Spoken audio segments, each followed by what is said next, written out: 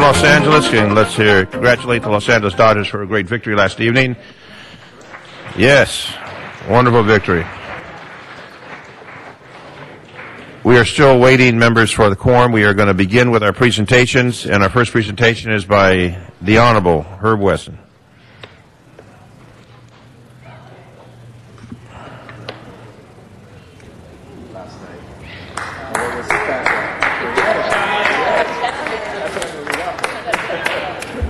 Mr. Wesson. Okay, we got to get the real president to sit down. He's disrupting my 6 minutes of fame. Well, they were applauding him for his presence in the council chambers. Well, we're glad to have them here today. I'm going to ask Mr. Koretz to join me because he's an animal lover. Today is my favorite Friday. It's Pet Adoption Friday. We have two phenomenal dogs here. If you could give me one, and I'll take Radar. And Paul, if you would get Pickles. Radar and Pickles. Radar, and Paul has Pickles. Pickles. Okay, no, well now you know you have Pickles. Anyway, in the city of Los Angeles, we started the Pet Adoption Friday because we realized how important it is for us to find companion animals for people and to find people for companion animals. We do this because we want you to save the lives of these two dogs. Radar, I believe, or Pickles has been in the shelter since May. Pickles. And how long have we had Radar? Since August. And we've had Radar since August. We will not be able to keep them forever. So we are asking someone here in the chambers today, or one of the city employees, and I want to thank the city employees because over 2/3 of the animals that Mr. Koretz and I present before you have been adopted by city employees. So we're asking you today to save 2 lives. Pickles, I think, is about 5 or 6. Radar is 6 or 7. They've got a lot of energy, and if you want unconditional love, trust me, you will find it in these 2 gentlemen. Unfortunately, the first part of Radar's life, he was abused. But as you can see, he's just as friendly and as feisty as he can be. And Pickles is horned in on his territory. But we're looking for a home. Hey, man, you're not helping yourself, okay? I'm doing the best I can to market you. I'm your agent here. So anyway, like I said, twice a month I bring dogs before the council. Mr. Koretz brings cats. And because I have 2 of them today, I asked him for his assistance. So we're asking for someone to please come save a life. They've gotten their shots, they're microchipped, and they're ready to go. And with that, Mr. Koretz, I'm going to ask you to say a few words. I know you generally do cats, but wing it. Hey, well, I'm a cat person and a dog person, although I have 2 cats at home that are both rescues. We have a lot of great animals in the shelters. Not all of them get adopted. That's kind of a tragedy. So what we need to do is get the word out, adopt these 2 wonderful dogs, but also get the word out that we have wonderful dogs and cats in the shelters. We have 6 shelters brimming with very adoptable animals. So come out and adopt these 2 wonderful dogs. But if not, come out to the shelters and look for other terrific animals. We have a lot of great opportunities and a lot of lives of wonderful pets to be saved. And thank you. And please call, if you're interested, 888-452-7381 for Pickles or Radar. And if you call and they've already been adopted, like Mr. Koretz says, we have hundreds of adopted animals in search of a home. So please, today you have an opportunity to save 2 lives. I would adopt them myself, but I'd have to go live with Mr. Joe Sorrell because my wife would kick me out because I already have 3. In fact, we may honor Mr. Sorrell by giving him both of these dogs today. Anyway, thank you. Thank you, Mr. Weston. Thank you, Mr. Koretz. And thank you, Radar and Pickles. Our adoption program continues. Our next presentation by the Honorable Eric Garcetti and Mr. Councilmember Tom LaBonge. Buongiorno. Buongiorno. A great pleasure today to join with Mr. LaBonge, who I will toss it over to in just a second, to celebrate Italian-American Heritage Month in the city of Los Angeles and throughout the United States of America. With our friends that are here today, I asked a simple question, just because we always talk about the contributions of great Italian Americans, and I asked them, who was it that hit the game-winning hit yesterday for the Dodgers in the 9th inning? And of course, Loretta. It was an Italian American who took us all the way home yesterday, and if we ever doubted in these tough times that anything is possible, the Dodgers certainly showed us last night that even in the darkest hours, it is absolutely attainable. Today we celebrate Italian American Heritage Month. The story of my own family is linked back to Italy when a great-great-grandfather came to Mexico, to the Americas, and throughout the Americas, Italians came to not only the United States, but Mexico, Argentina, Brazil, all over. And through the state of Parral, or Chihuahua, the town of Parral, eventually his children came north here to Los Angeles. But here in America, Italian Americans are the 5th largest ethnic group, and here in Los Angeles, we are an Italian city. We're actually the 4th biggest city of people of Italian descent, the 5th largest metropolitan area. It's estimated that we have about Total here in the metropolitan area, 568,000 people who trace their heritage back to Italy. And as a metropolitan area, that's impressive. You know, San Francisco always gets a reputation as being the Italian town in California, but we know that our friends to the north have only a small fraction of that, about 40,000 Italian Americans who live up there. And Los Angeles really is a little Italy right here. So many folks joined with us just a couple weeks ago to celebrate San Gennaro Festival, which each year is a traditional celebration for us of a food and culture, of music, and the contributions that have been made by Italians. Without Italians and Italian Americans, we wouldn't have pianos, violins, calendars, radios, telescopes, compasses, microscopes, thermometers, eyeglasses, the steam engine, typewriters and batteries. Joe Sorrell, Pasta. who's our greatest Italian American. We wouldn't be called America without an Italian. Americo Vespucci and Christopher Columbus and Giovanni de Verrazzano, the explorers who came here from the old world to the new, from Europe to the Americas to make the settlements that were part of the founding of all the nations of the Americas. When we look at this specific country, the first, though, was Verrazzano, who set foot in 1524 on land which is now Rhode Island. But Italian Americans in great waves of immigration, especially around the turn of the 19th to the 20th century, were not just the great minds, but the great muscle behind the growth of this country. Italian Americans have toiled and labored while helping to build our nation's infrastructure, railroads, tunnels, highways, and subways.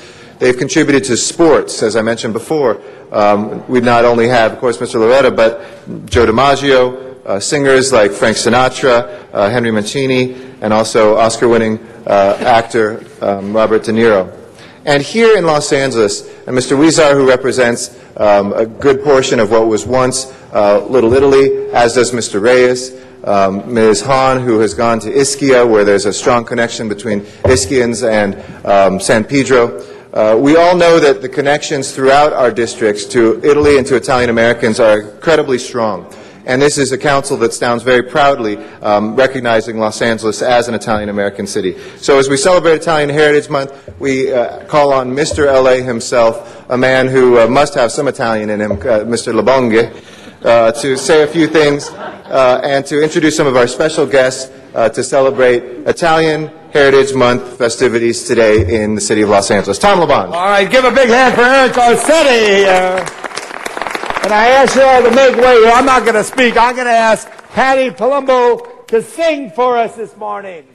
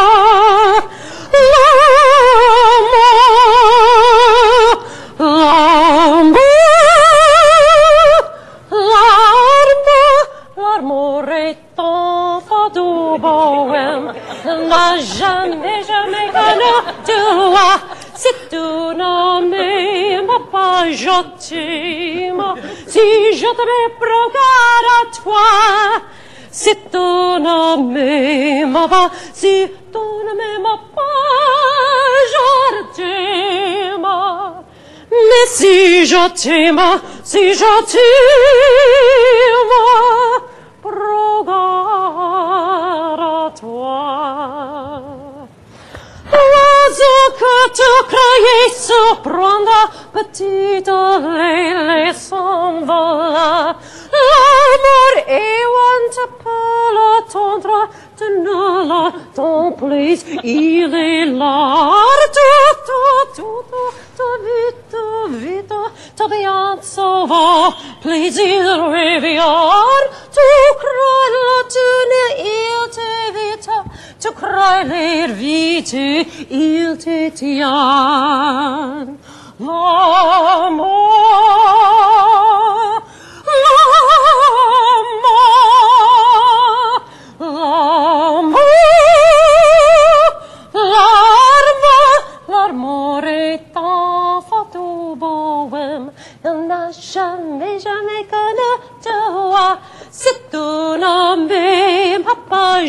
t'aime, si je te mets regard à toi, si tu ne m'aimes pas, si tu ne m'aimes pas, je t'aime. Mais si je t'aime, si je t'aime, regard à toi. Give Patty a big hand right here. Wonderful singing right there. What a wonderful way to start this here. And we're joined by the great councilman of the 14th District, the birthplace of Los Angeles, and Italian Hall, Councilman Jose Huizar. Big hand for Jose.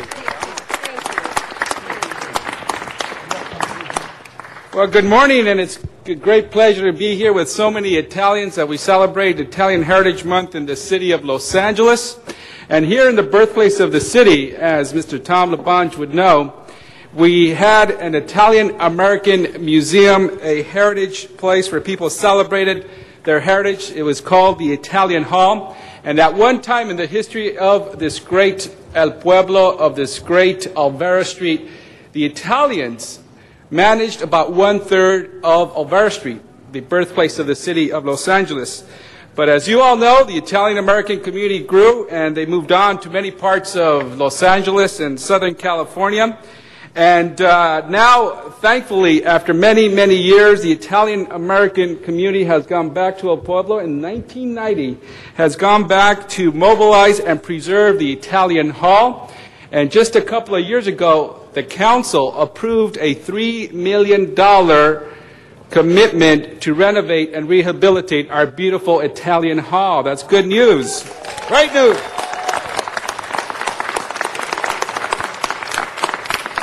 Next summer, we will focus on preserving the Siqueiros mural that's on top of the Italian Hall, and soon thereafter, we will begin the reparations on the Italian Hall.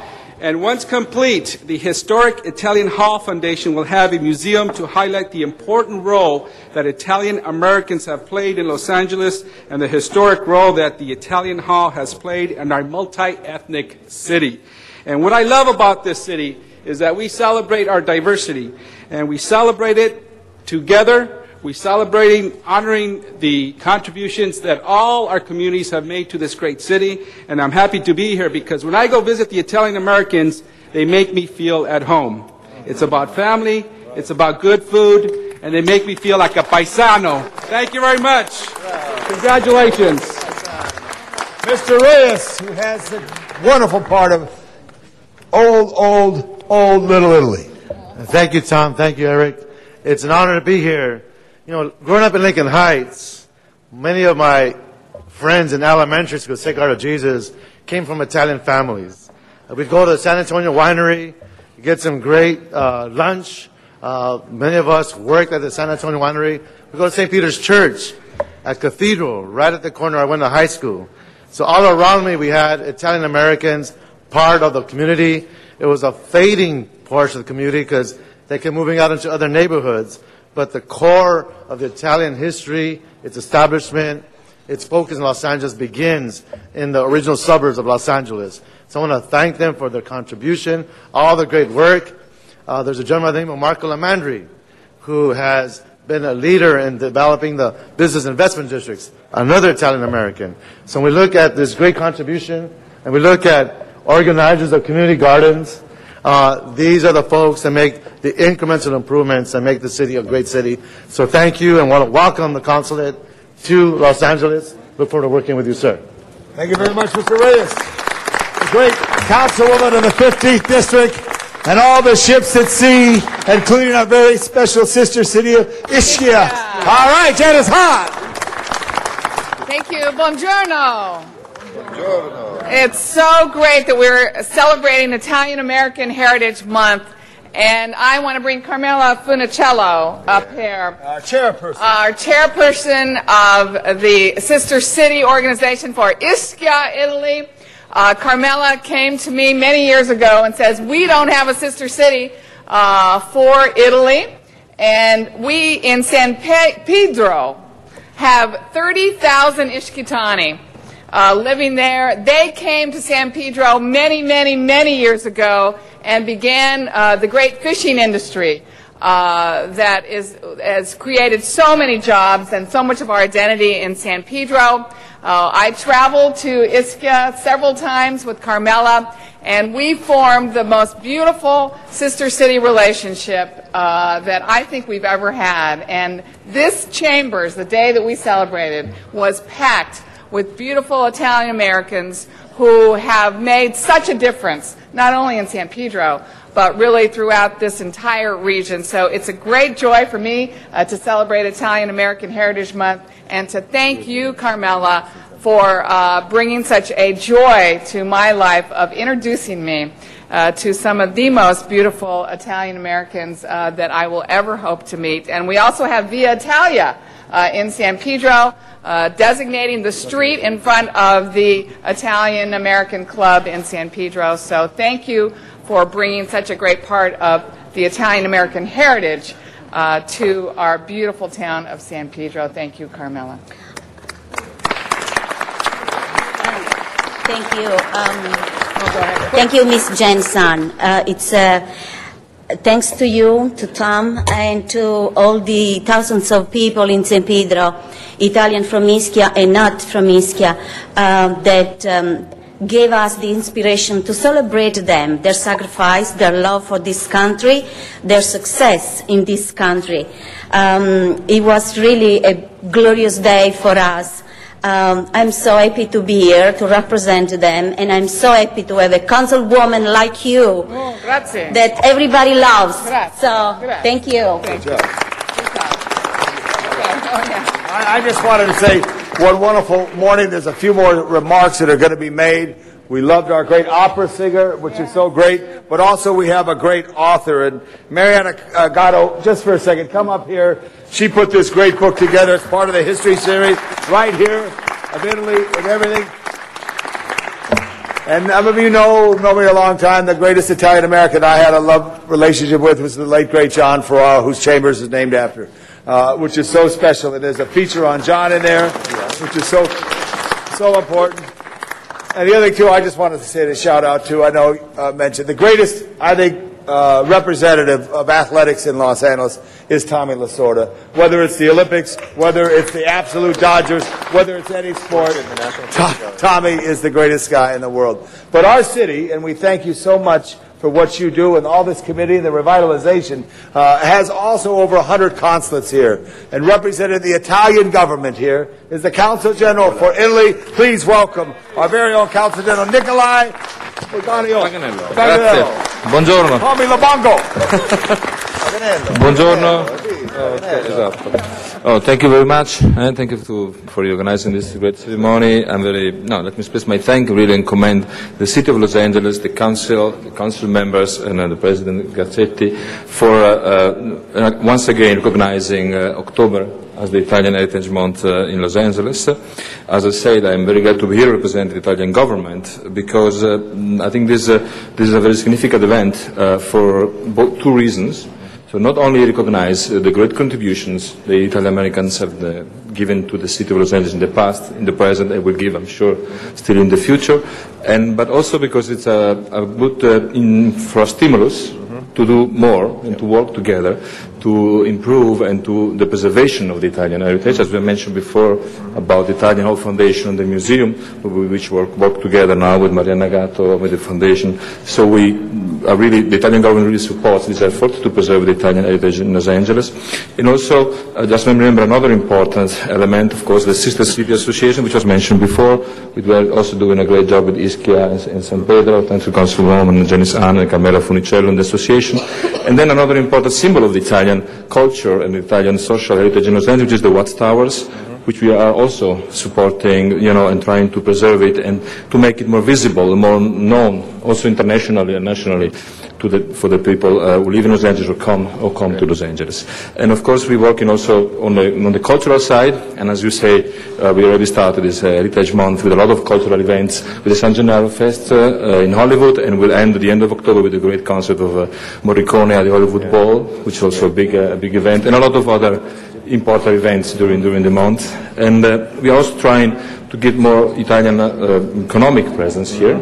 And you all know recently the decision of the Metropolitan Transit Authority to award the Italian company Ansaldo Breda the contract to build here, also the possibility to build here a factory to, in this difficult economic moment, to bring some jobs to Los Angeles and to work for the railroad system, which is very much needed also here in Los Angeles. So once again, thank you very much for organizing this event, which is very important to keep Italian heritage come together, and Italian institutions are very, very willing to work with you. And just to conclude, let me bring you the warm greeting of the new Italian ambassador in Washington, who just started his duty on the 1st of October, and really called me in to ask to bring this occasion his thanks and congratulations for this declaration and his confirmation of his support for what we are doing here as a representative of the Italian government in the United States. Grazie ancora, and thank you very much. Mr. Reyes, Mr. Huizar, Mr. Garcetti, it's time that we formally present the resolution signed by our Mayor Antonio Villaraigosa and everyone here. Italian Heritage Month for 2009. Yay!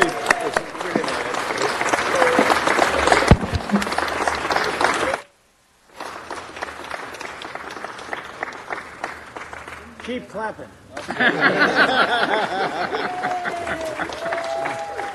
Makes the picture better. One last thing. There's a project. I know Mr. Garcetti's working with Jimmy Kimball on that. Mr. Reyes is looking into his district. But there's a little project that we're working on right here. I hope you know and you're going to like it. But we hope to one day find a home for this sign.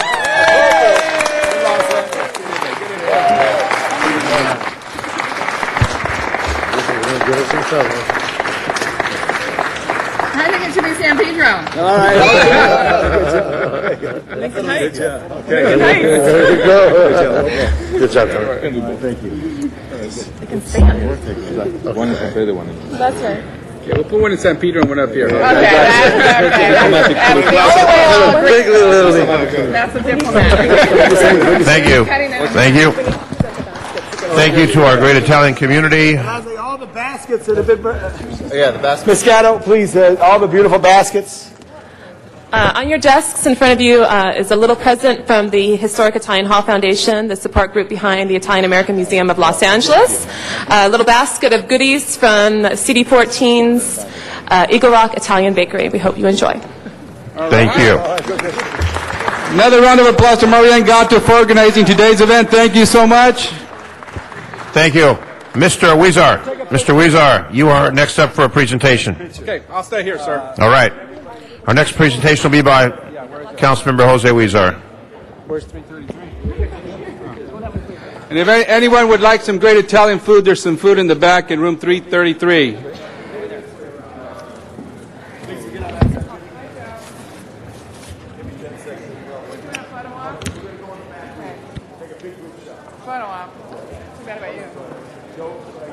Huh? Sorry, I gotta stay here.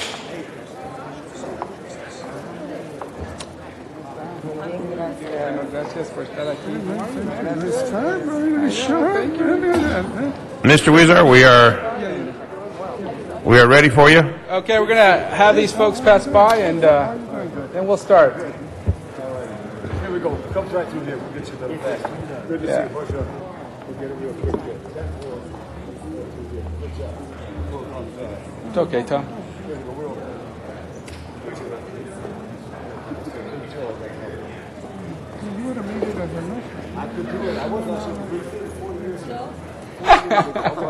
Come meet. We're celebrating our 25th anniversary. Here we go. I'll get you. Here we go, Joe.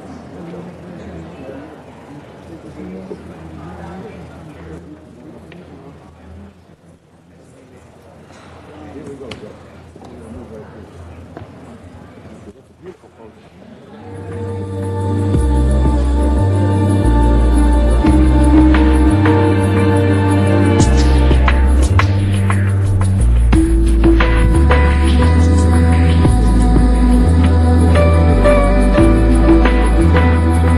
Thank you very much, Mr. President. And speaking of the diversity that we have in this great city, we're moving on from great Italian-American heritage to some of the Mexican heritage that we have here in the city of Los Angeles.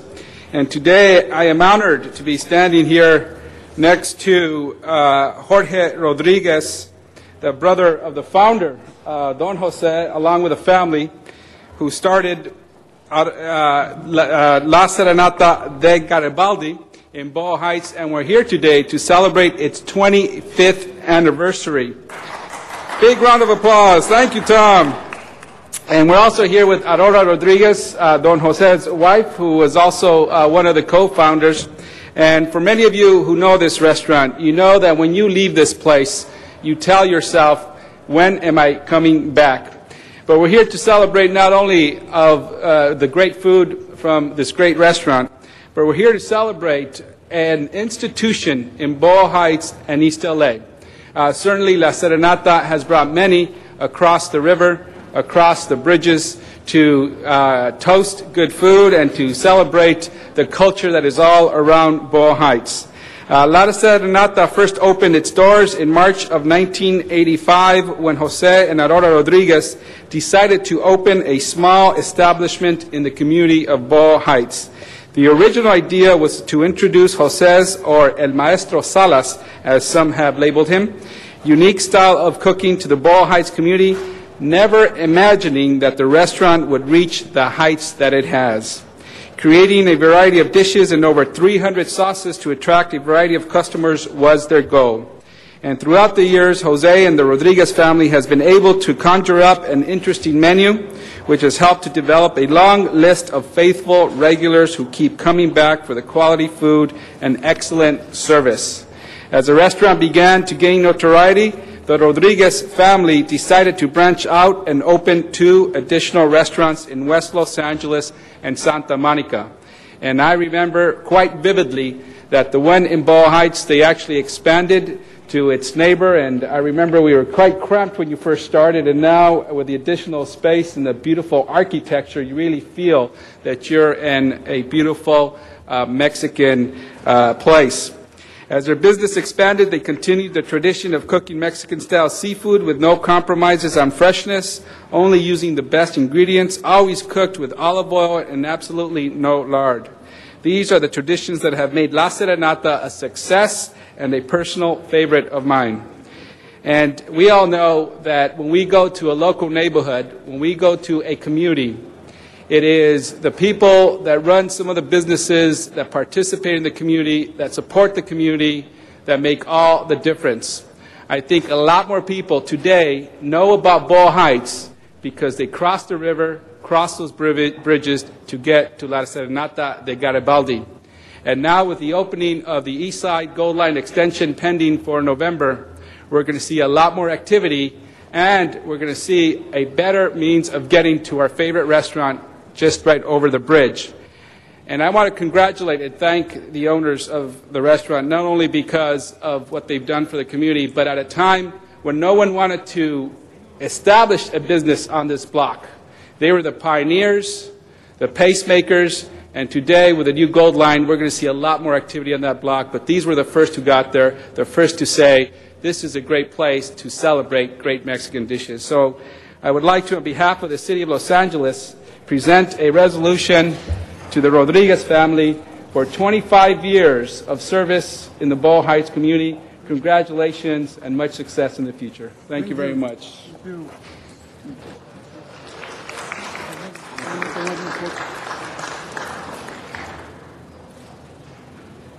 Want to say a few words?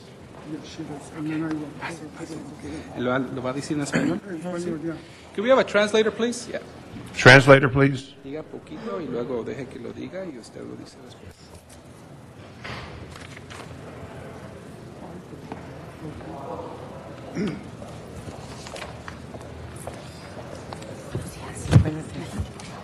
Okay. Quiero dar las gracias por este honor. I would like to thank everyone for this honor. Son 25 años de mucho trabajo. 25 years have already passed by with a lot of work. Espero verlos en nuestro restaurante para servirles. And I really wish to see you all there at a restaurant so we can serve you. Pues muchas gracias. And thank you very much. Thank you. You know, our anniversary is an homage to all of our customers who have come to share in our traditional Mexican food, culture, margaritas, and aguas frescas. And we'd like to extend an invitation for all of you to join us for a celebration. For this whole month of October, we'll be extending a 15% discount to all who walk through our door, and to our new customers who will, for the first time, will be having a great dining experience at La Serenata de Garibaldi. They will not forget. Muchas gracias. And hopefully in the future, we're going to be able to, along with Councilmember Huizar, name that little corridor Mariachi District, because that's the hub of the mariachi culture of Los Angeles. And we want him to take on that particular challenge, and we will work with him, with the businesses and the community, to name that the Mariachi District of Los Angeles. Thank you very much. Thank you. Thank you very much. Thank you again to the Rodriguez family. And for those of you who do want to go to the restaurant and visit it, just go to First and Boyle in Boyle Heights. That's where the Mariachi Plaza is. And we do want to start an effort to rename it the Mariachi District. And if you need mariachi, that is one of the few places anywhere in Los Angeles where you could go by, swing by, and pick up some mariachis and go play at your party, backyard party. I know Mr. Zine has a lot of parties, so you could go play at your party, Mr. Zine. And so just go to First and Boyle, Mariachi Plaza, and ask for La Serenata Garibaldi. The mariachis or anybody else would be happy to point you in the right direction.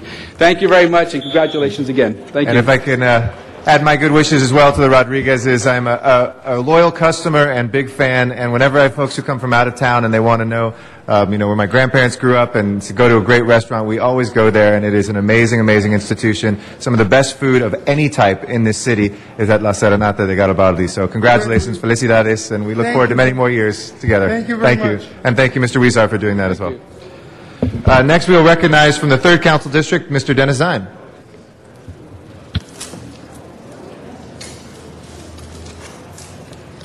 Thank you, Mr. President. We are bidding farewell to one of our dedicated city employees.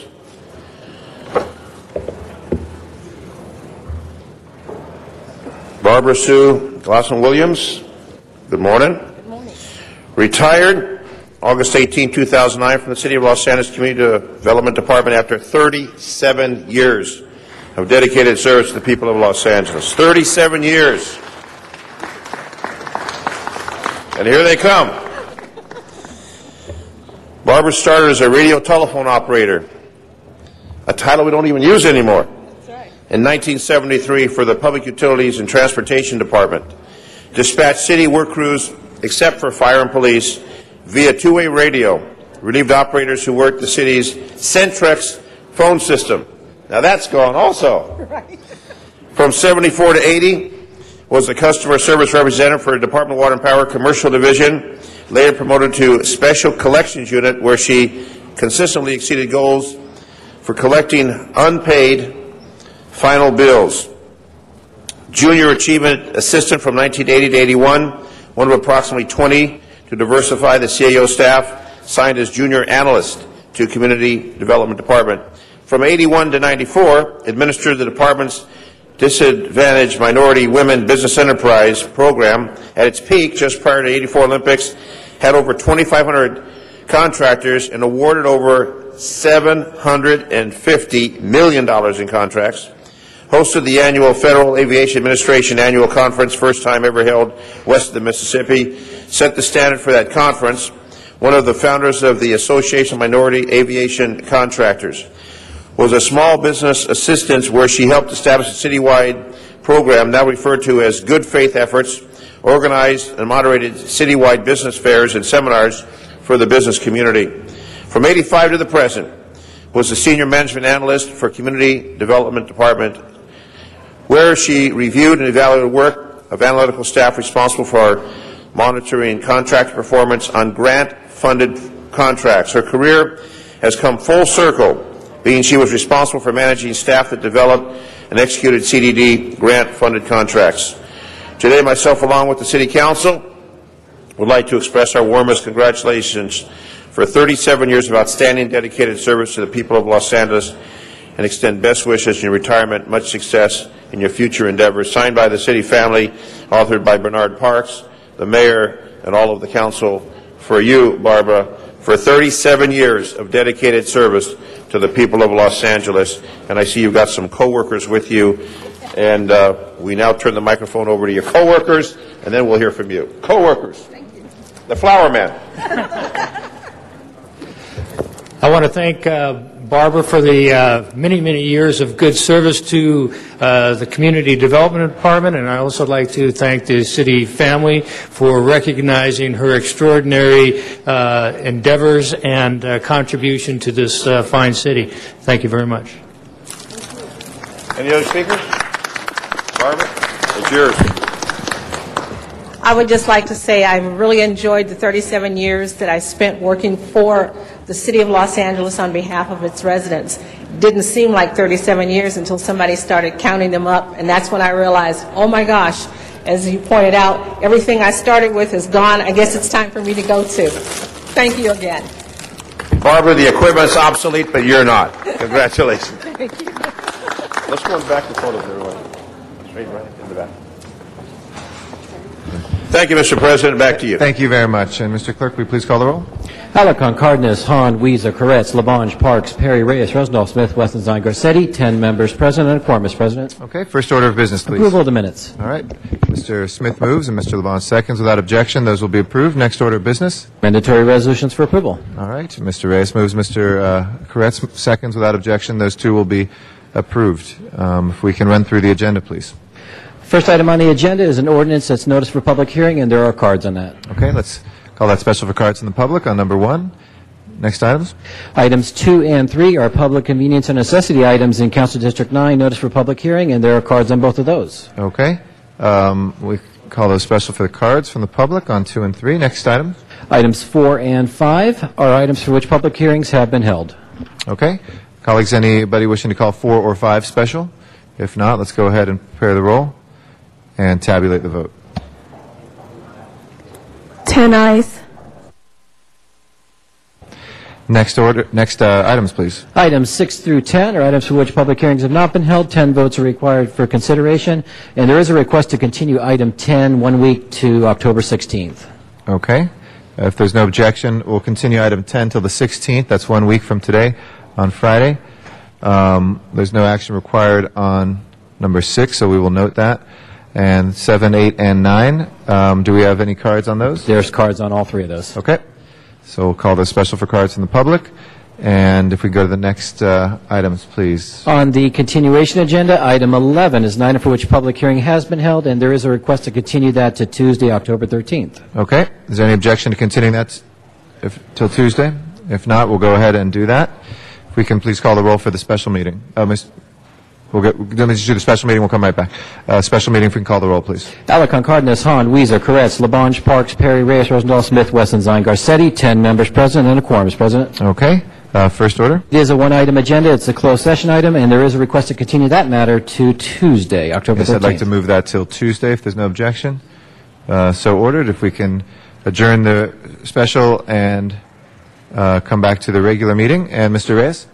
Number 8, please, Councilman. Yeah, we have that special as well for cards from the public. And that will then take us to our general public comment.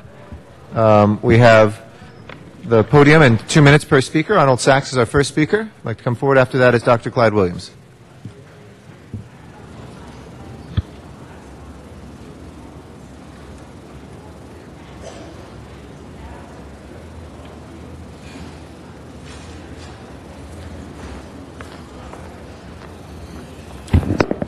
Good morning, City Council. Good morning. Arnold Sachs.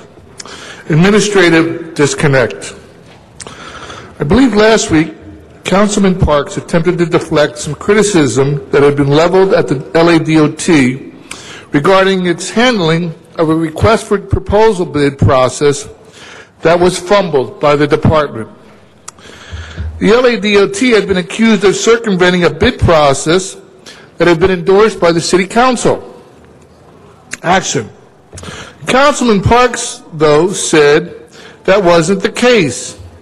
In fact, the LADOT had made 2 attempts to agendize the item for hearings by the Transportation Committee, the appropriate venue for the discussion.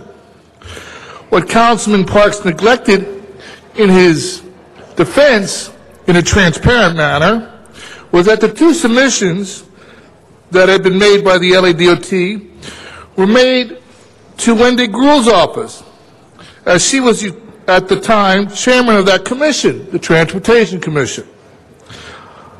Unfortunately, she was newly elected and sworn into a new position as controller. She had no charge of the Transportation Commission, so she would not respond to agendizing the items. The LADOT failed to submit the proposals to the vice chair. It's so great that even as the council endorses transparency, they're lying. The facts are, administrative disconnect occurs more often than you would think. And how the council handles it is by telling these half-truths, which really aren't lies, they're just not the truth. Conversely, if they're not the truth, then they must be lies. Thank you very much for your time and attention. Thank you, Mr. Sachs. Our next speaker is Dr. Clyde Williams. After that will be Oscar Johnson, and then John Walsh. Good morning. Good morning. Dr. Clyde Williams, 4115 Barrett Road, El Sereno. 710 is still around. Hopefully by the end of the weekend it will be settled as to Senate Bill 545. Probably won't be vetoed. Therefore, 545 will throw away the last 2 years of work by Caltrans, by members of the Los Angeles city government, and the communities. It says Zone 3 is the only zone. Not Zone 1, not Zone 2, not Zone 4, not Zone 5. Resolutions by city council members also say not Zone 1, not Zone 2. We in Zone 3, El Sereno, are kind of upset with the situation. However, the council members have a resolution that may say the south portal shall be south of Valley Boulevard. Totally, that is, it will begin and it will end south of Valley Boulevard. We're willing to negotiate. It could go up to the Union Pacific Railroad tracks. However, we've lost 2 years just because one bill, which was in some ways sponsored by Alhambra and Caltrans, threw away 2 years of work. However, the communities have come together and are supporting south of Valley Boulevard.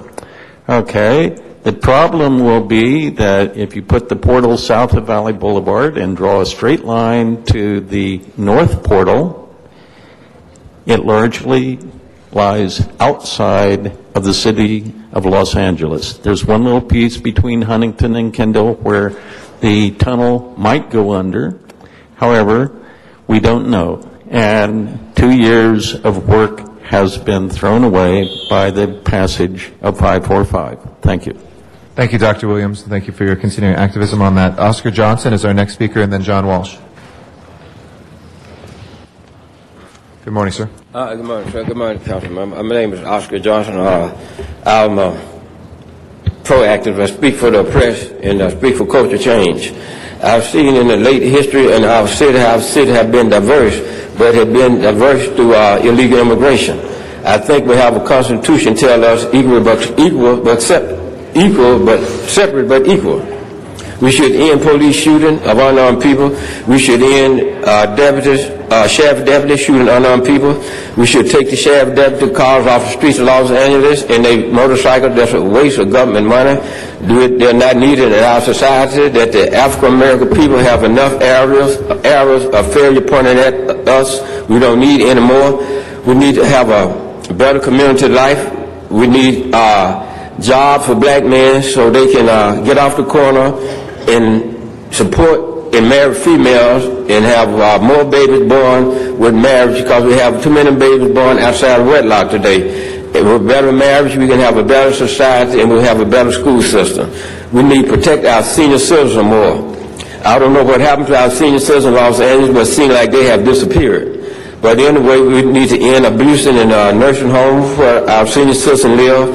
And there was a senior citizen building on 11th Avenue in Vernon. About 6 months ago, an African-American senior citizen jumped out the window and committed suicide. And this kind of behavior should not be accepted.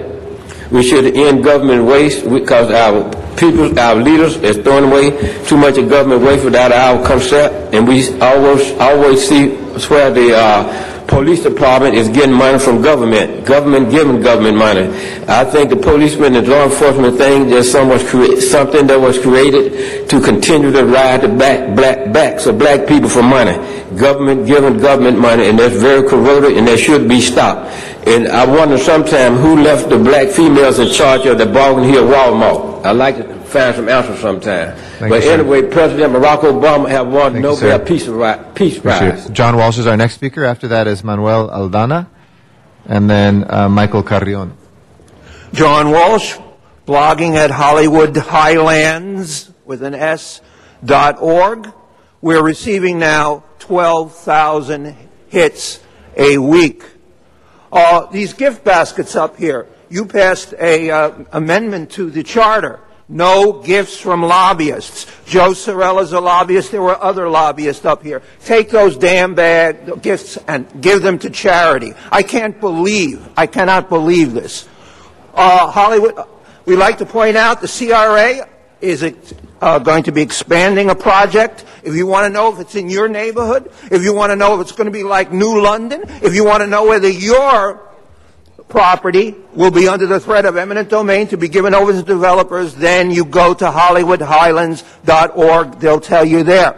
There's still a tasered stiff, a dead man, killed at the North Hollywood station by sheriffs. We continue to ask, what was his name? Ari Blumkatz, the report at the LA Times says, I'll give it to you. He went to the coroner. The coroner will not give the name out. We would like to thank the LA Times for their wonderful obituary on Nancy Daly Reardon. They left out some very important things. Jean Merle. She left out the contribution of a reporter named Martha Groves, if you know what I'm talking about. If you want to read what really happened and why the marriage of the mayor broke up and why he abandoned his wife when she was dying of cancer, go to HollywoodHighlands.org. And finally, I would like to thank PBS for exposing Otis Chandler as an adulterer. And PBS always exposes things 30 years after it happened. This was on the 2-hour show they did the other day. At LA Times, the LA stands for lying adulterer. Thank you. Thank you, Mr. Walsh. HollywoodHighlands.org. Manuel Aldana is our next speaker.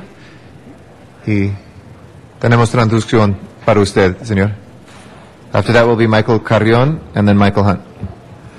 Muy buenos días, señor presidente. Señores concejales, damas y caballeros, mi nombre es Manuel Aldana. Good morning, Mr. President, ladies and gentlemen, rest of the council members. My name is Manuel Aldana. Antes que nada, vengo a exponer las preocupaciones que conciernen a mi comunidad. First and foremost, I would like to share with you some of the concerns that I feel are taking place in my community. Por varios años he solicitado que la persona encargada, o sea, la concejal de la South Central, asista a los concilios vecinales de South Central. For a few years already, I've been requesting that the council member of our district attend the neighborhood council meetings, which that neighborhood council is in her district. ¿Por qué razón tengo que ir yo al concilio vecinal Candú para exponerle a la persona que representa a la concejal, exponerle mis preocupaciones de mi concilio vecinal South Central? Why do I have to go on behalf of my neighborhood council to talk to the representative, which is Candu, and let them know about some of the concerns that I feel are of great concern in our community? Son muchas las necesidades de mi comunidad y queremos exponerla, pero yo necesito una persona que me atienda para ella exponerle mis preocupaciones. There's a lot of concerning issues that are going on in my community, and I would like to talk to one of the representatives so that person can give me some time and in order for me to speak to them about the concerns that I have about my community, because it has a lot of needs. Le agradecería mucho, señor presidente, que por favor me diga con qué persona puedo yo comunicarme, hablar con ella y exponerle todas las preocupaciones de mi comunidad. I would truly appreciate, Mr. President, if somebody can direct me to the correct representative so that I can meet with that person and expose all of the needs and concerns that are currently going on and exist in our community. Thank you. Gracias, señor. Trataremos de conectar usted a una representante del Distrito 9 para usted. Okay? Muchas gracias. Michael Carrion is our next speaker.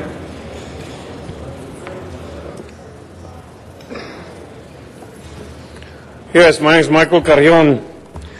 Once again, we have 10 council members here, and we only have 5 at their desk today.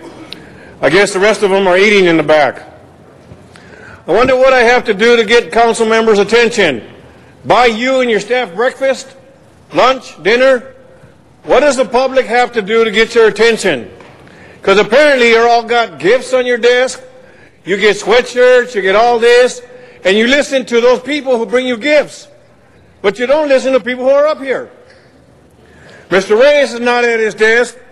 I'm going to bring you small pictures today. And when I come back, I'm going to bring you larger pictures. I spoke of some property that Mr. Reyes' office had for over a month. He hasn't cleaned it.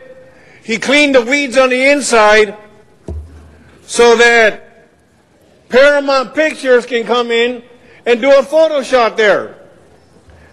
This is supposed to be a condemned building. Yet the city's allowing Paramount Pictures in there to shoot pictures. What happens when someone gets sued or falls and gets hurt? I guess it's not your money, it's taxpayer money, so you don't care. Once again, if you see in these pictures, Mr. Reyes has allowed Paramount Pictures to come in, take the sidewalks over, block the sidewalks, and in his papers he has a quality of life, while the neighbors don't have a quality of life. He may have it in his community, but not in ours. So again, I ask him, when is the city going to go out and clean the property? They haven't. Paramount Pictures went in and cleaned just enough to park their vehicles there. They didn't clean the outside. The quality of life for the people has not improved. As a matter of fact, it's gotten worse. And Mr. Reyes sits here and tells you how well his office is doing. All they're doing is renting out public property. Thank you, Mr. Carrion. Our next speaker is Michael Hunt. After that will be Yvonne Michelle Autry. Mr. Hunt here? All right. Mr. Hunt passes. Yvonne Michelle Autry? Is she here? All right. Is Armando Herman here? Sir, if you'd like to come forward, Mr. Herman? If you'd like to come forward, Mr. Herman?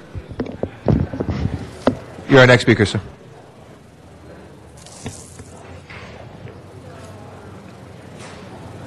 Good morning.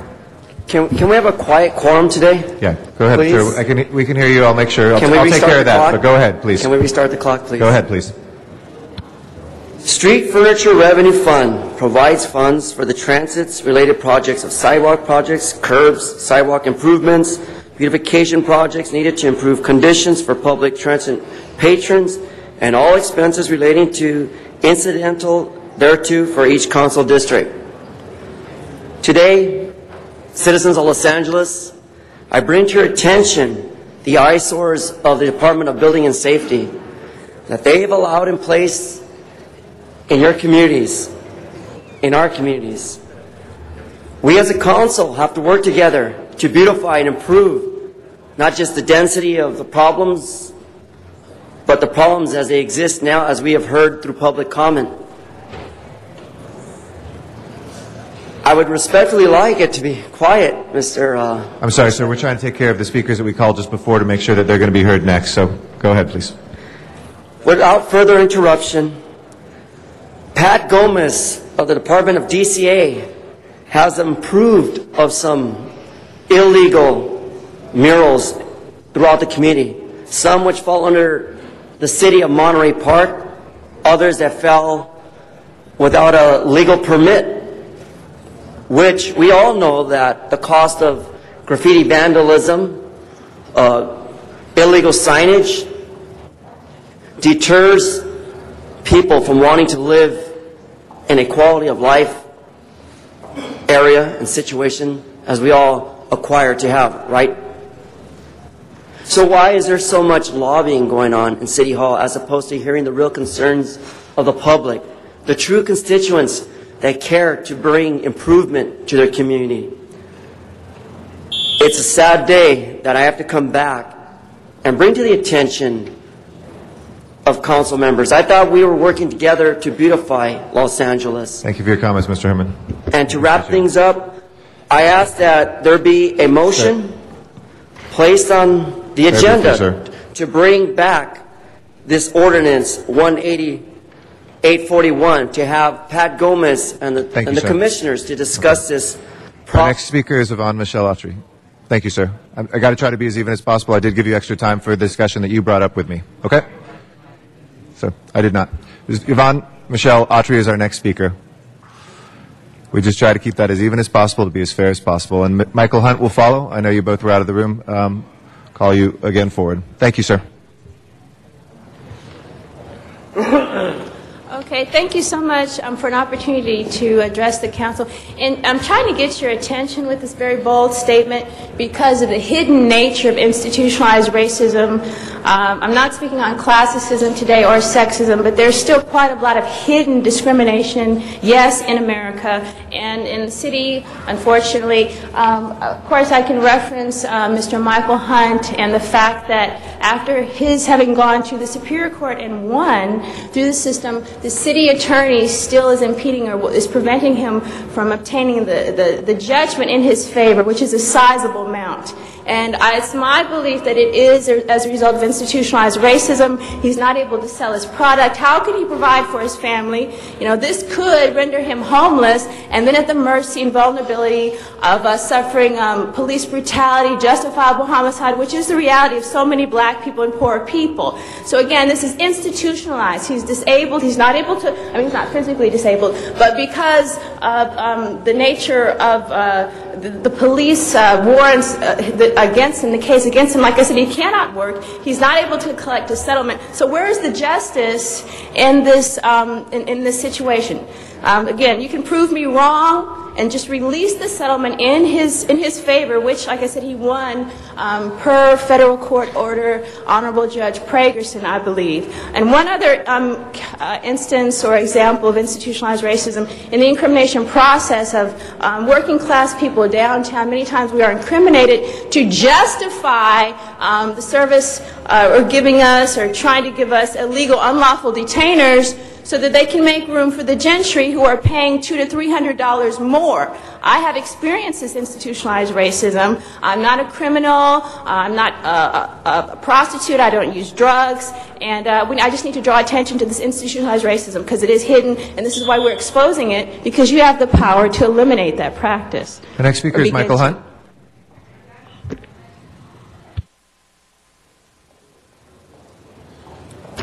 Thank you. After I left here last week, or this week, in one of the remarks for my T-shirt, I called several civil rights attorneys, one Carol Sobel, one Jim Lampley, and one Steve Rohde. And I was wondering what the meaning of the T-shirt, what you always say, the disruptive effect. Each attorney said that they didn't buy that shirt was protected. If it's protected in court, then it should be protected right here in City Hall. So they was wondering, and they asked me, and I had to turn around and ask them, what is a disruptive effect? It sounds vague to me, and anything that's vague is unconstitutional, as we all know in one of my summary judgments. But nevertheless, we are filing an injunction as of either 2 o'clock today or 9 o'clock Monday morning against the decorum rules, so that all those T-shirts and all those messages will be conveyed just as they are in a true environment. If we didn't have racist city council people, then it would surely be understood. I was told to sit down with the T-shirt on, and I had to ask Mr. City Attorney. I said, you never asked me to sit down with it off, so if it's constitutionally protected, or is that just racism, or is it just because I'm black? And the key question is probably because I'm black, and probably because the message, you guys do not like that message. It's true of some of you guys, and some of you guys it's not. So, you know, like I said, there is another lawsuit pending, and it's the same thing. It has the same summary judgment value as vague and unconstitutional. They're still writing stupid tickets down at the boardwalk for the performance. You can't have a microphone over 4 feet tall if you're 6 feet tall. So none of it really makes any sense. I'm trying to get it all together. Thank you, sir. And just for the record, we might find the certain words abhorrent, and we've continually said that, but it is protected speech. People do need to keep the center aisle clear, and when there is the disruption, not the words are disruptive by themselves, but when there's a disruption, we do have to keep the rules of decorum for that. So that will finish our public comment for today. We'll now go to items that are called special, but Mr. Alarcon, I know, wants to make an introduction. Mr. Alarcon?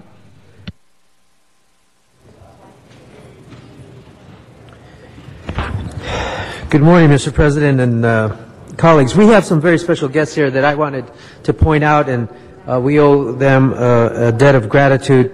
We are visited today by the LA Conservation Corps. Can you all stand up?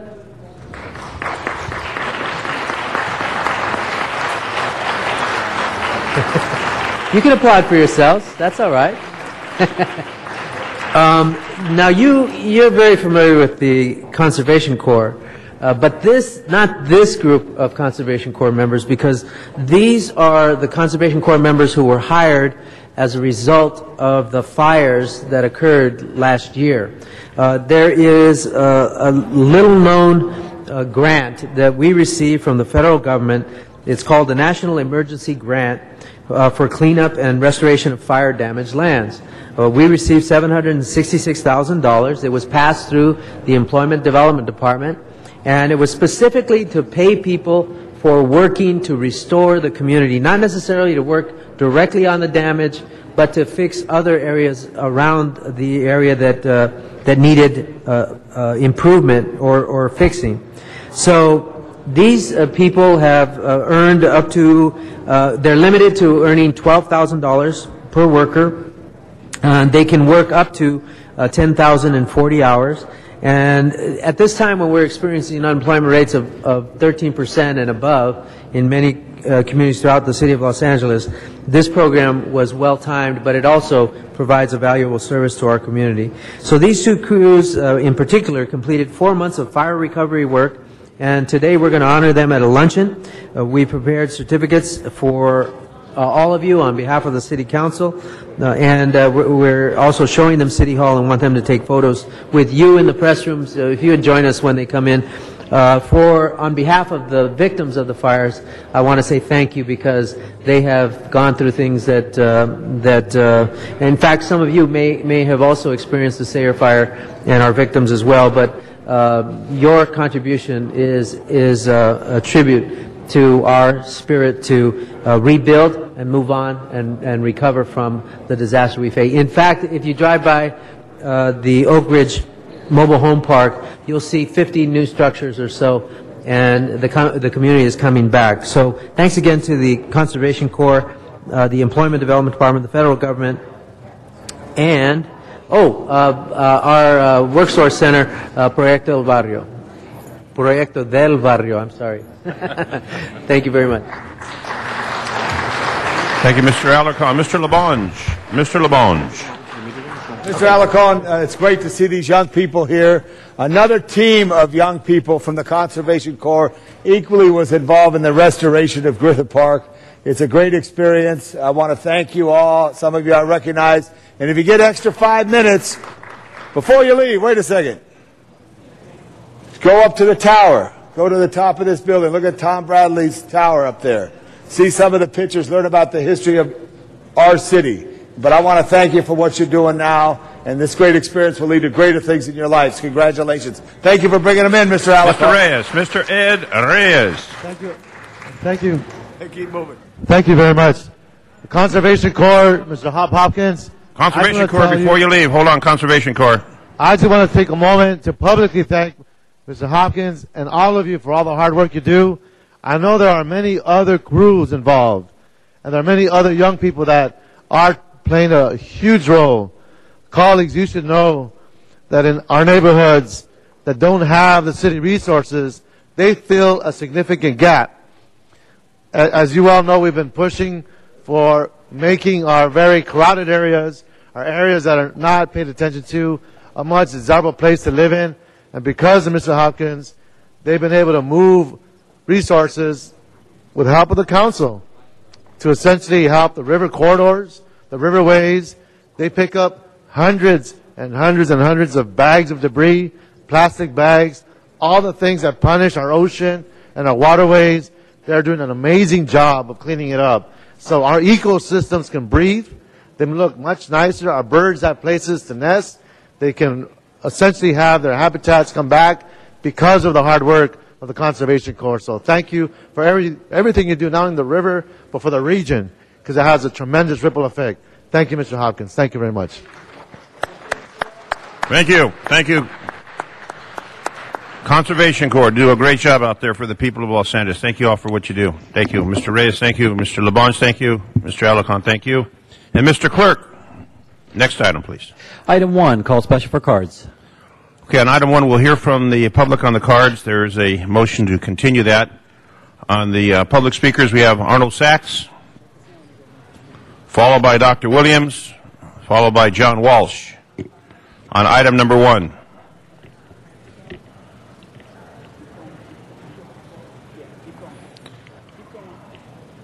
And our Conservation Corps guests are getting photos with Mr. Reyes.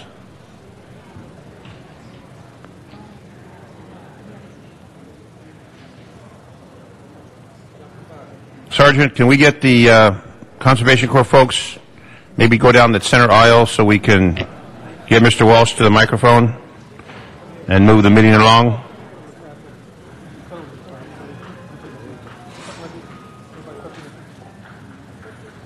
Mr. Sachs, your time, sir. Well, the aisle's clear, sir. There you go. Arnold Sachs. Thank you. I'm kind of amazed the DWP taking center stage here again. Hopefully, this isn't a process that was on the agenda for the new. What was Nahai just hired as consultant? This isn't a process for the new consultant to attend to, hopefully, because God knows the problems that DWP already has regarding the fees and the way and the costs that they just passed through onto the city, the people that live in the city of LA. It's another sham perpetrated by the city council. $100,000, whoop-de-doo, a drop in the bucket. How much is the deficit for the city this year? $400 million? And you're talking about a savings of $100,000. Yes, it's good for those people that will receive it, but in the overall effect, it's like a mosquito on an elephant's butt. Dr. Williams, followed by John Walsh. It's a big mosquito. Dr. Clyde Williams, 4115 Barrett Road, El Sereno, DWP.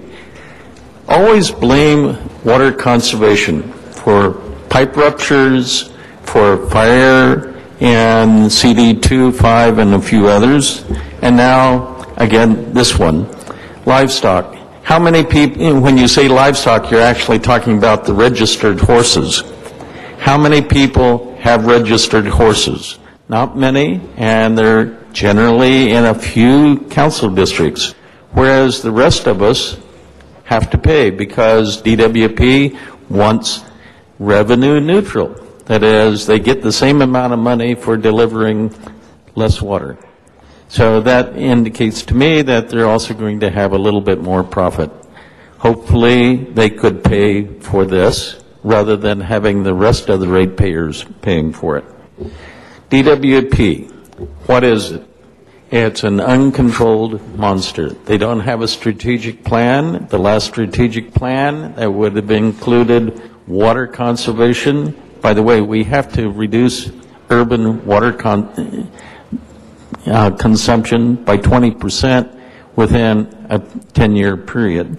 So why don't we just get rid of this, tell the horse owners, hey, yes, we recognize that you're a good voting bloc and that you should pay for the water for your horses. All of us with dogs, cats, and chickens, we have to, so why not them? Thank you.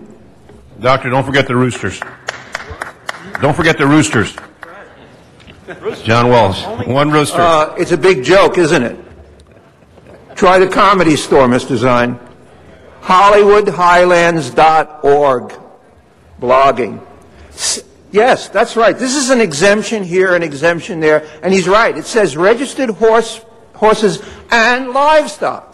So we're giving a break on water rates to our two-footed friends and our four-footed friends. Now, you were a laughingstock throughout the United States on your chicken amendment recently, your chicken ordinance, and this is more chicken. I can't use the last word. It begins with SH, but a lot of this is chicken SH.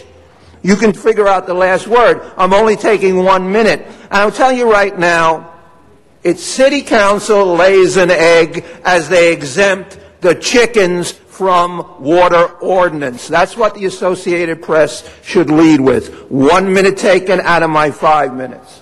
Hollywood Highlands. Mr. Clerk, we will continue this matter along with the public hearing. And the date on continuation is what? Wednesday, October 14th. All right. That'll be the order. Next item, please. Item 2 called special for cards. Number 2.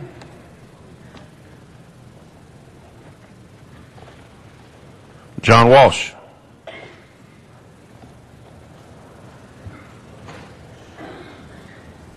Taking 1 minute. This is the endless liquor licenses. No one gets turned down by for liquor license. If Al Capone VI showed up here with a machine gun and paid the money to the right lobbyist, he'd get a liquor license. Does the Famina Company really need another liquor license? You know what we call Hollywood now? Alcohollywood. It has more liquor licenses per square mile than any place in the United States. And liquor produces crime. Crime produces more jobs for police. We are against liquor license moratorium, because some people now have to travel 15, 16, sometimes 18 yards to find someplace to buy a drink. And this is what creates crime. I am waiting for the day you turn down a liquor license. And if that's the day that I die, I will live to be 300 years of age. HollywoodHighlands.org. That matter is now before us. And the recommendation is to grant the application. Very well. Close the roll. Tabulate the vote. 11 ayes. Next item, please. Item 3 called special for cards. Number 3, Oscar Johnson.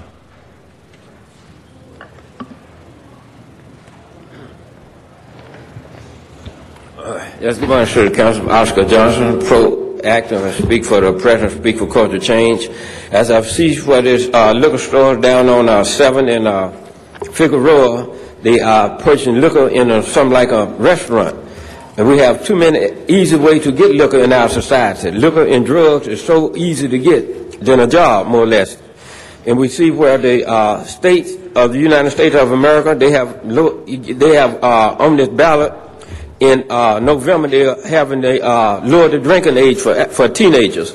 They have put on a ballot that they can you can be 18 years old to buy alcohol. They're trying to make that a law. The legal age nowadays to drink alcohol is 21 years old. But if the politicians have their way, the legal age would be 18. And because you see today, so many young people cannot handle their situation as it is. And like Mr. Walsh said, that liquor only would produce more crime, more violence, and produce more jobs for the policemen. And that's something that we should try to exit.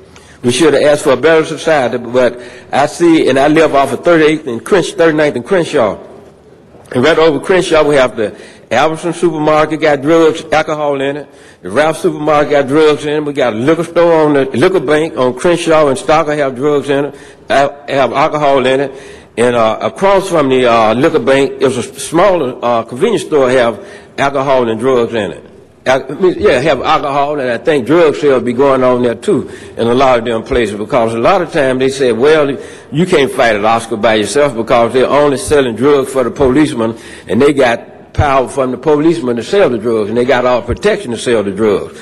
But I say wrong is wrong, regardless who doing wrong. But people in authority should have respect for the people who they have authority over. And it's wrong for all these citizens being corrupting with these people in authority, with these government people. Very well. That item's before us. Open the roll. And again, the recommendation is to grant the application. Correct. Close the roll. Tabulate the vote. 11 ayes. Next item, please. Item 7, call special for cards. How about number 6? 6, there was no action on that matter today. Okay, there was a card on that item. Number 7. Michael, carry on. Number 7.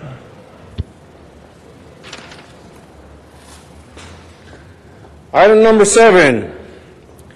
We're talking about rent escrow. Mr. Smith made a comment last week about the property in rent escrows, commercial property that is being rented.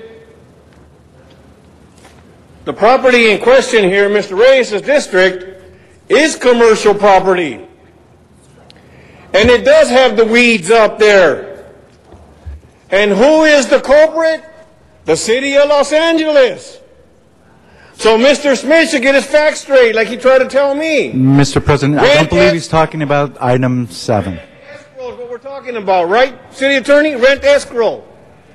Now rent escrow, don't point the finger at me because I'll point it back at you. You got it? Okay. I actually... Do it. You pointed the finger and I pointed it back. Okay. So now we're talking about rent escrow. Okay? If the property goes to rent escrow, this is city property. It's commercial property.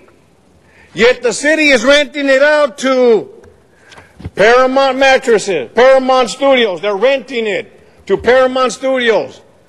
I'm just quoting what Mr. Smith said. Commercial property rented out can be held in rent escrow. So the rent escrow program doesn't work. It only works for the people of the city of Los Angeles because the city-owned property is rented out. I don't understand this. I guess it goes back to the old notion of hypocrisy. How the city can break the rules and do what they want and rent this property out when the quality of life of the people is being disturbed and they don't go out and clean up their property, but yet they get money, income from this same property that looks like garbage. If Mr. Reyes wants a copy of his pictures, he's more than welcome to come and get them. Thank you. Mr. City Attorney.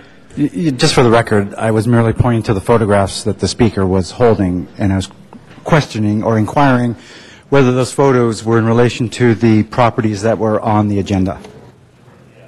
Thank you. That matter is now before us. Open the roll. Close the roll. Tabulate the vote. 11 ayes. Next item, please. Item 8, call special by Councilmember Reyes, and there are cards on that. Mr. Reyes, we have cards on this matter. Would you like to hear from the public? Mr. Reyes, we have cards on this matter. Would you like to hear from the public first? Thank you, Mr. Zine. Would you like to hear from the public or start off? Yes, at the beginning, start off with public comment. Okay. Miguel Luna, followed by Renee Mas, Miriam Torres, Reverend Ricky Hoyt. Mr. Luna? Sure. Okay. Good morning, Miguel Luna, Executive Director of Urban Semillas. And I'm here to talk about AB 1242 and the resolution introduced by Councilmember Reyes. I want to start by indicating that access to clean drinking water might not necessarily register on the mind of Californians as an issue of great concern nowadays, but the truth is that almost 250,000 people in California lack access to safe water for drinking, bathing, and cooking. AB 1242 changes the language in existing law, which currently describes a citizen's access to clean water as a basic necessity, to one that reads that every human in the state by right have access to this life essential resource for drinking, cooking, and sanitation, and that it be affordable. It also brings together the many agencies in charge of water quality to work together. So I wanted to thank Councilmember Reyes for his leadership and sending out a message to the Capitol today saying that LA not only cares about providing safe drinking water to Angelenos, but that we also care about safe drinking water for everyone in California. So thank you, Councilman Reyes, Council President Garcetti, and also Councilmember Tony Cardenas for moving this resolution forward in his committee so that we can get it in time for today, since there is pressure on the 700 bills or so that are on the governor's desk. So this couldn't come at a better time. And it really gives us leverage to getting it signed so that we can protect this resource for people today and, of course, for future generations. Thank you. The next speaker, Renee, and then Miriam, and then Reverend Ricky White. Hello, my name is Renee Moss, and I represent Food and Water Watch. We're a national consumer organization. We're one of the co-sponsors on California Assembly Bill 1242 that declares water a human right. One of the reasons why this bill is so important was because there is a growing movement around the world to privatize our water and to deny access of water to people who are some of the poorest people in the world.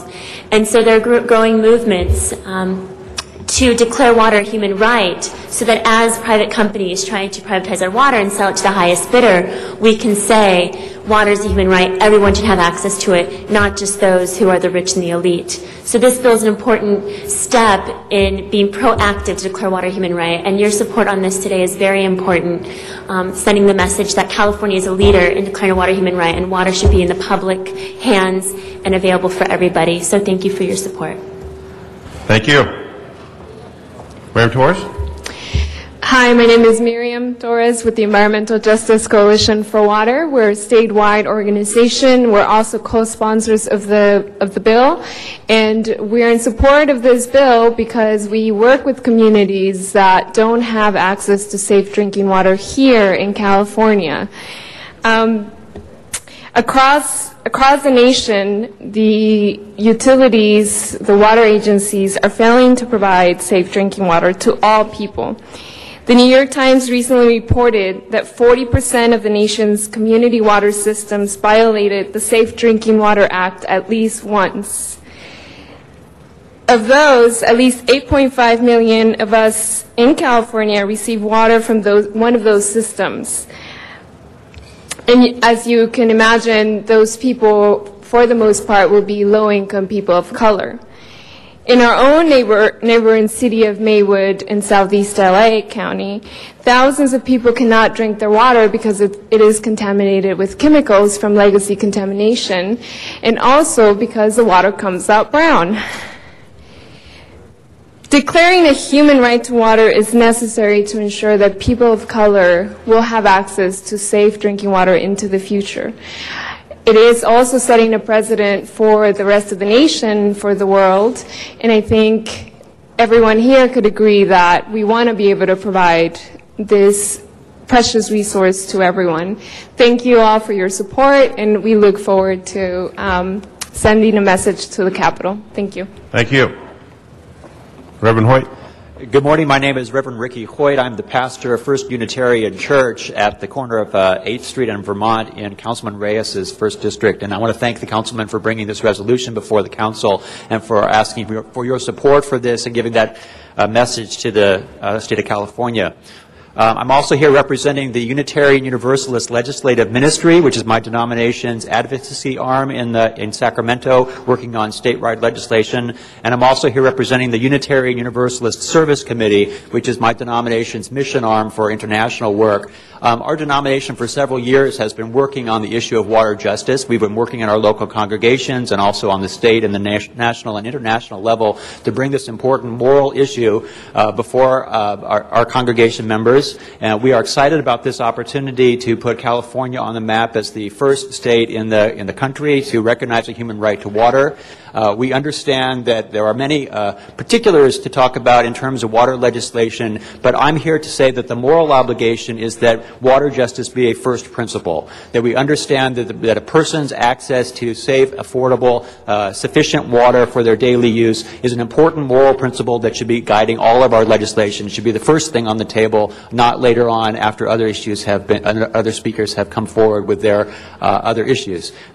You can imagine, of course, that this speaks to people's, to our faith, in the sense of that water is both a religious symbol and is also a practical, life-giving requirement for all persons. So I'm happy to represent the Unitarian Universalist strongly behind this issue. Also, we are building a religious coalition that includes Catholic churches, the Lutheran churches, and the Quakers, and this is becoming increasingly a recognized moral issue amongst people of faith. I'm happy to put my support behind this and ask for yours.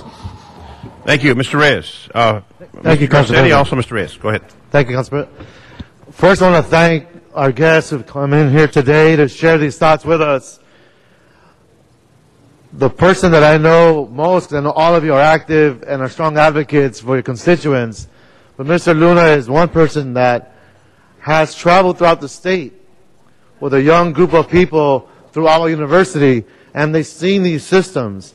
They've seen the deterioration, the impact on our ecosystems, and trying to teach them, future leaders, what it means to have this relationship with our waterways, our land, and the way we conduct ourselves as human beings. I think back in 1913, California adopted its first statutory administrative water rights system, which declared domestic use as the highest use of water. This policy reflected a public priority for taking care of human needs ahead of irrigation needs for water as Western states grew and developed with the help of federal irrigation projects. Fast forward almost 100 years, and the very same purpose that legislation was established back in 1913 seems to be getting lost. When you have human beings today who cannot have access to water on a day-to-day basis, where people with limited incomes who are making decisions, do I pay for my rent? Do I pay for my food? Do I pay for my medication? Now they have to ask themselves, do I pay for water so I can drink water today? It has reached a commodity level that's very punitive to those who are the voiceless, for those who do not have representation.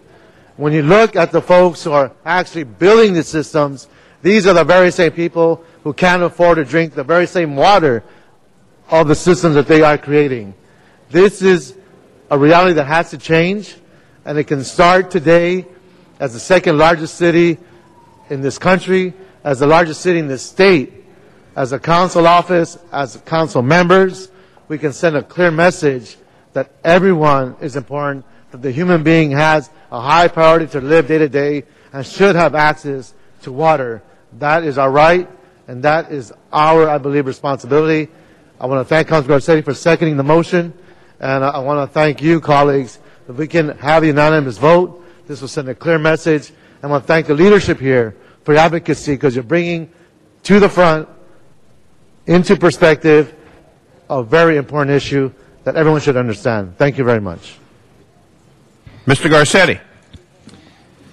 Thank you very much, Mr. President. And thank you, Mr. Reyes. If we sometimes call Mr. Labange Mr. L.A., you're certainly our Mr. Water. And the work that you've done along the Los Angeles River and the work that you've done to ensure that we look at water in a holistic way has really transformed our thinking here. I want to thank the coalition of folks that is here as well, and all your individual and collective work, because I know you're part of a global move now to make water a human right. It is spelled out in the Universal Declaration of Human Rights that we have the right to health. It is one of the most basic rights in the international human rights realm. But water has been interpreted as being part of that, but we need to spell it out, and we need to do that at the local level. It was Eleanor Roosevelt who helped write the Universal Declaration of Human Rights, who once said, you know, where does human rights happen after all? Is it in distant lands and distant shores? No, it is right here where we are, in our workplaces, on our streets, in our neighborhoods, in our city halls. This is where we define what human rights means to us at the individual level and at the community level. So I thank you for doing that as well. And as we look at that globally, with 6 billion people, maybe up close to 7 now, 1.1 billion of them who don't have access to any safe, clean water. We know that we lose millions of young people in the world each year, there are people in our own midst that we lose because of our water contamination as well.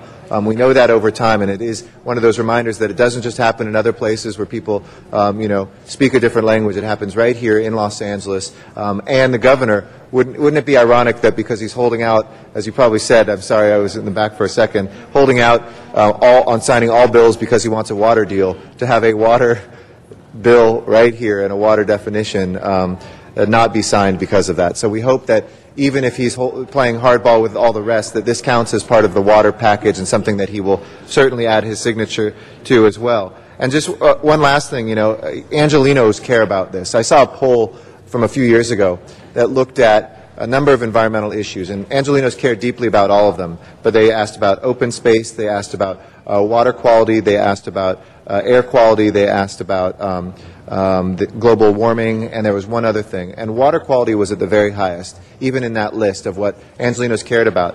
And I know that this are not just empty words, because when I first came to council, I said, why can't we try to look at our stormwater and try to clean up our stormwater that was washing out to the ocean and polluting, and also going down to our aquifers and polluting our water supply.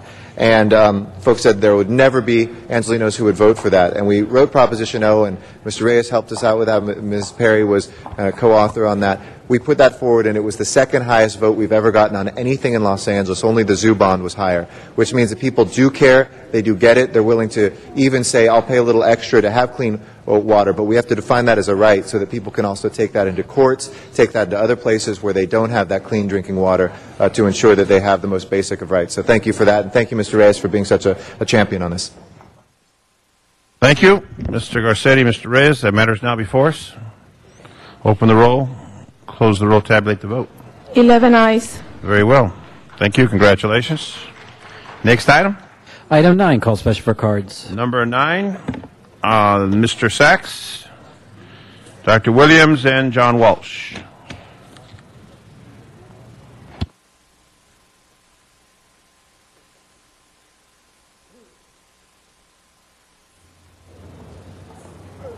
Special events, I believe, item.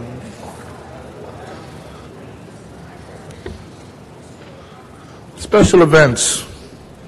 This is special events. Again, while you're on your furlough day, you might want to take a little time to consider that the city is still paying the costs at LA Live, Staples Center, the Hollywood Bowl, the Coliseum, and you're not getting paid. Now, why, when the city council had its commission to discuss special event fees, they didn't revisit the change in the law that occurred in 1997 regarding the waiver of fees for those arenas, including both the Staples Center and LA Live, which weren't even in existence at that time. So with the city facing its budget deficit, try to figure out how much it costs to provide patrol officers and LADOT personnel for a minimum of maybe 10,000 vehicles at Staples Center and LA Live, maybe 30,000 or 40,000 vehicles, 30,000, let's say, at the Coliseum, with each one having 2 people. Does the city provide LADOT and the police at the Disney Center? Does the city provide LADOT and the police for the Amundsen Hall? I mean, they're not as large venues, but they pay for them themselves. Dr. Williams.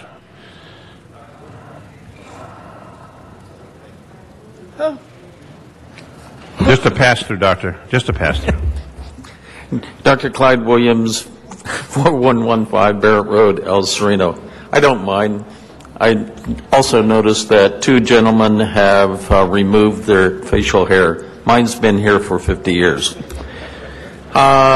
Special events. The first one, wow, You don't even have an estimate as to how much this is going to cost. Not even an estimate. Dodgers, hey, this is my town. I think it's actually our town.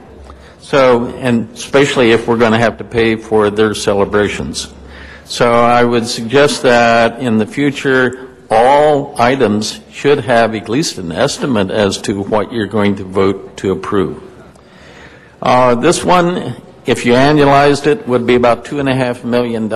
Again, that's approximately half the total budget for the neighborhood councils who are going to have a meeting tomorrow, and maybe this will be a subject of it.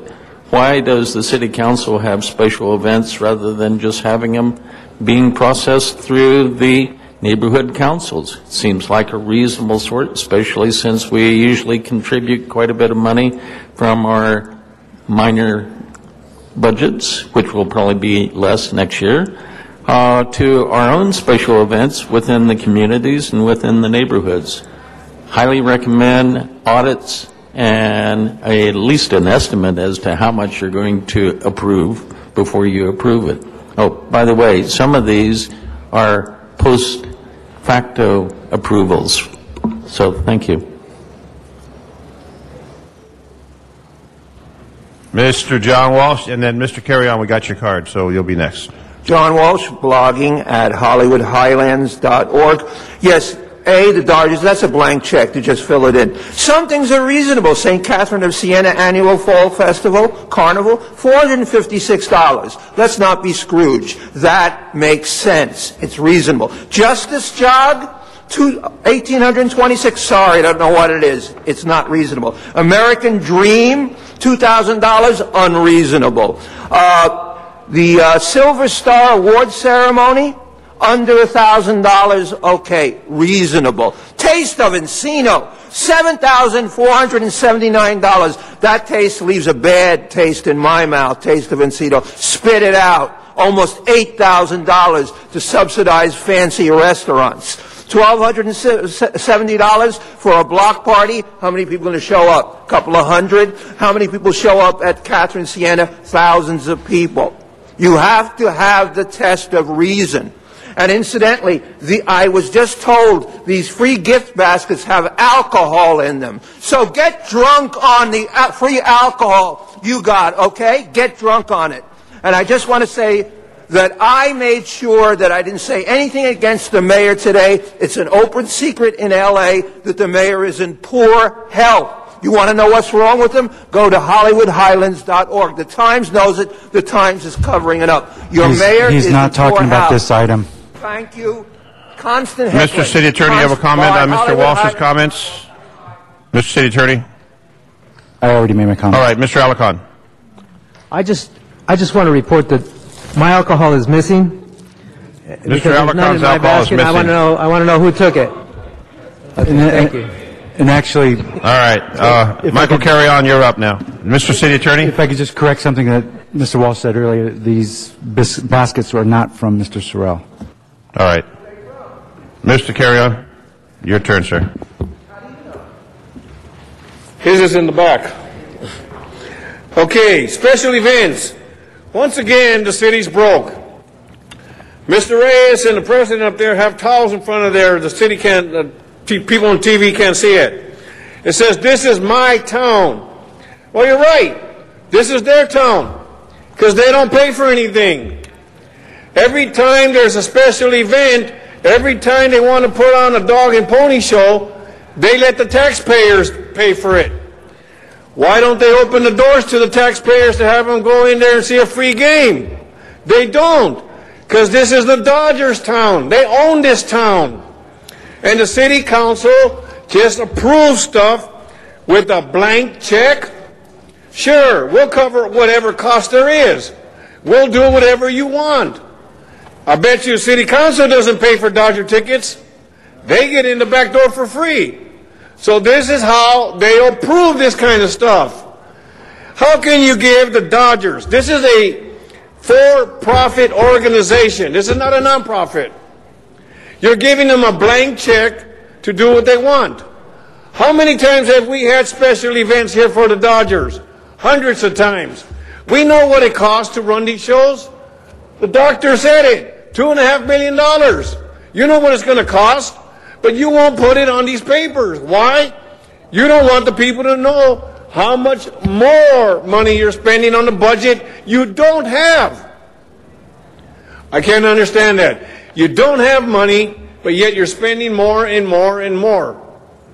If I told my son to go out and buy what he wanted, but I don't have money to pay for it, I don't know, he'd probably buy everything. So I guess that's what the Dodgers did. They asked you guys for a blank check, and you gave it to them. All right. I just wanted, for the record, it's been referred to, this is my town, these towels were passed out at Dodger Stadium by the Dodgers to all the fans. So, and they won the game, the last two games. So anyway, referring to that, that's what they were free to the folks who attended the game. That matters now before us. Open the roll, close the roll, tabulate the vote. 11 ayes. And Mr. Reyes asked number 8 go forthwith. That'll be the order on that. Thank you. You're welcome. Mr. Clerk? Council has motions for posting and referral. Posted and referred. The desk is clear. Wonderful. Any announcements, colleagues? Mr. Reyes, announcements. Yeah, I just wanted to thank the Dodgers for bringing thousands and thousands and thousands of fans to Dodger Stadium and spent a good amount of money in Chinatown and Philippe's and all the restaurants around Dodger Stadium, uplifting the spirit of the city. They are on the path of being champions. The bottom of the ninth, Mark Loretta won the game with a base hit. Right when we were down most of the game, the ninth inning with a great play. Wasn't ninth inning with 2 outs? Ninth inning with 2 outs. You can't get closer than that. And when the gentleman drops the ball between his gloves, it gave us a spark of hope, and we brought it home. So I want to thank the Dodgers for their great enthusiasm, their spirit, their corporate spirit, and more importantly, the path forward to a championship. Thank you very much. Mr. Alarcon, announcements. I think it has to be pointed out that the great player who made the error blames it on the rally towels that the Dodgers gave up. So that's truly the fans getting involved in the game that caused him to miss the fly ball that he normally catches blindfolded. Thank you. Mr. Cardenas? Well, now that we're trying to explain why and how the Dodgers won, I was communicating with a young boy, Hunter Padilla, yesterday, and he was so excited about what a wonderful game and how exciting it was, a big Dodger fan, and he actually went to the game, and he went to the game at the last minute. So I explained to him, I said, Hunter, do you realize that if you didn't end up going to that game, the whole universe would have been slightly different, and that guy might have caught that ball. So I think that what made the difference is you were at that game. Very well. Mr. Garcetti, announcements? No, I have Nothing. Any other announcements, Mr. LeBonge? No other announcements? For the Italian American Heritage Month kickoff, Monday is a official holiday. Monday is official holiday. City Hall, city employees will be off. Mr. Garcetti? And just a quick congratulations as well to our president on winning the Nobel Prize. Certainly brings pride to our country and sets the bar for the work that he has to do moving forward. But it was a very proud moment for America, at least to endorse the idea that we can engage and we can look towards peace as a way forward. And I know he takes it as an agenda for him to enact. This is only in his first year in office, but we have great expectations of him, and I know that he feels like it is something that many people deserved above him, but we congratulate him, and we congratulate him on behalf of the city for making our country proud, too. Thank you. A couple announcements. Tomorrow there will be a Congress of Neighborhoods conference here at City Hall, starting at 7:30 a.m., continuing at 3:30. It will be in the 4th floor media room. Again, it's the Congress of Neighborhood conference. And also, there's a number of activities taking place this weekend for our wonderful Los Angeles community. We have no other announcements. Please stand for adjourning motions. Adjourning motions. Ms. Hahn. Thank you, colleagues. I'd like to us to adjourn today in the memory of Woodrow Woody Fleming, who passed away early yesterday morning at the young age of 63. Many of us have known Woody for a very, very long time. He actually worked as a labor liaison in my office in 2007. He served the city from 1991 until his retirement in 2008. He was born and raised in Los Angeles. He attended Thomas Jefferson High School and LA City College. For most of his life, Woody lived and breathed politics and government. Starting as a clerk for the U.S. Postal Service in his early 20s, he went on to be a political director for SEIU and later worked as a senior field deputy for Councilwoman Rita Walters and then as service coordinator for Bureau of Street Services. Woody was extremely committed to the community. He served as a board member of the Watts Neighborhood Council, a president of California Federation of Young Democrats, a member with me and Dennis on the Charter Reform Commission, and a founding member of the Community United Cannot Be Divided Committee in Watts. This is just a few of the things that Woody was involved in and that he gave his time and talents to. Woody touched so many lives throughout the city and beyond, and everyone who worked with him held him in the highest regard. He's survived by his special friend Rose, his sister Gladys, his sons Sean and Kenneth, and 3 grandchildren. He will be dearly, dearly missed by everyone. They're asking that in lieu of flowers, donations can be made in his name to the Diabetes Foundation. I served with Woody Fleming along with Janice Hahn in the elected Charter Reform Commission. A wonderful man, always there supporting the people of Los Angeles. He did run for city council. He was a candidate for city council. I remember him during that campaign. Just a wonderful man. He continued working for the city for many, many years. A good friend. Woody was a friend you could count on in good times and bad times. Woody Fleming was always there. A bright smile, wore those cowboy boots, and very proud to be a member of the city family. God bless Woody Fleming. Mr. Labange? Yeah, just all members, he was a gentleman, and he truly, this is what someone who grows up in Los Angeles, as Janice mentioned, went to Jefferson, had an opportunity to contribute and be very involved in many, many areas there. It's a sad passing. Mr. Reyes? I just wanted to remember Woody Fleming in the context of how he participated in the Northeast area, contributed with his professional attitude, and was great contribution. So I want to acknowledge his great work in the Northeast. Mr. Herb Wesson? I just want to say I didn't know that I just found out Tuesday that he was so seriously ill. But I remember him, we used to call him the Woodman. And whenever you had a discussion with Woody, he always had some gimmick or scheme or something brewing. And he was an individual that was always trying to do something good, something that would benefit other people. So we're better because we all knew him, but it is a tremendous loss. All members on that adjourning motion. Other adjourning motions, colleagues? Mr. Wesson? Yes, you know, Mr. President and members, some people judge one's success in life by the success of their children. So I stand today to adjourn in the memory of Maribel Mamie Blackwell, who is the mother of Danny Bakewell and Pamela Bakewell, individuals that have been on the forefront of human rights and civil rights in the city of Los Angeles, and they're also a very successful business family. Mr. Bakewell just not too long ago acquired the Los Angeles Sentinel, which is the largest African-American newspaper west of the Mississippi. So I'm sure that Mamie found pride in her children, and if you want to judge her by that, I think that everyone would agree that she was a success. She lived for 84 years. 79 of those years she lived in New Orleans, and she loved New Orleans. The only thing that ran her away was Hurricane Katrina. She, just like my mom and several others, she loved to play cards, bingos, Bingo and slot machines were one of her favorites, and she was also a die-hard New Orleans Saints fan, so I think that she'll be very happy with that team, Mr. Labange, the way that they're playing this year.